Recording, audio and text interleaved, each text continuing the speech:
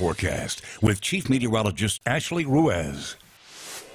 The nice weather we had over the weekend, gone. Now we are in store for a couple of rainy days, although it's not going to rain from sunup to sundown, but we will have the potential. So be sure you keep the umbrella nearby, keep the rain jackets nearby as well. We have ongoing severe weather in Arkansas and then Oklahoma as we speak. Already a confirmed tornado in northwestern Arkansas this evening, and the rain that we saw earlier mainly confined to the coast at the moment. So just cloudy, dreary out there, maybe a couple of showers this evening, but overall most of you are going to stay completely dry at least until tomorrow afternoon. 73 degrees, just again very gloomy and breezy. We are going to stay on the breezy side overnight. Temperatures are not going to come down all too much.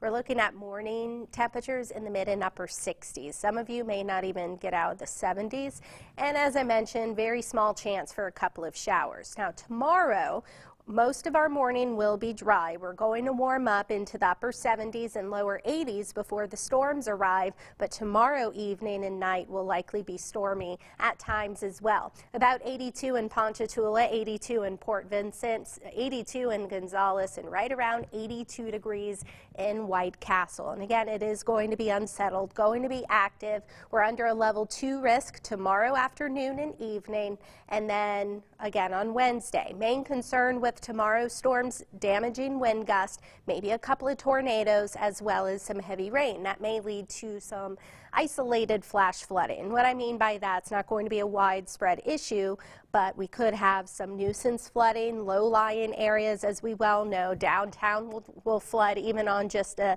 normal stormy day, so we'll have to watch for that, but it's not going to be a widespread issue. Then Wednesday, the entire area is under a level 2 risk except for southwest Mississippi and points to the north under a level 3 risk for severe weather, and this is going to be afternoon, possibly into the overnight hours. And then all modes of severe weather will be possible, almost an equal chance for all across the board, but flash flooding, that risk will increase, especially Wednesday evening before a cold front moves in. So here's a look at the future track. You see cloudy conditions tomorrow morning. Storms will likely start to fire up into the afternoon, but more so late afternoon through the late night hours. Here's about 6 o'clock. Storms are starting to really move into our area. Here's 8, 9 o'clock or so, and then as the night progresses, the rain should start to taper, and then the storm should settle on down. So Wednesday morning, likely on the dry side, and then here we go again, another round of storms. This is during our commute hours Wednesday, and then we'll likely have this cluster of storms that could be strong to severe move in, and it could even slow down over our area. So that is why we are concerned about the potential for some flash flooding Wednesday afternoon, evening, but again, more so the evening hours. But then here comes the cold front, and then most of the rain that we saw overnight Wednesday night and into Thursday will come to an end by the morning.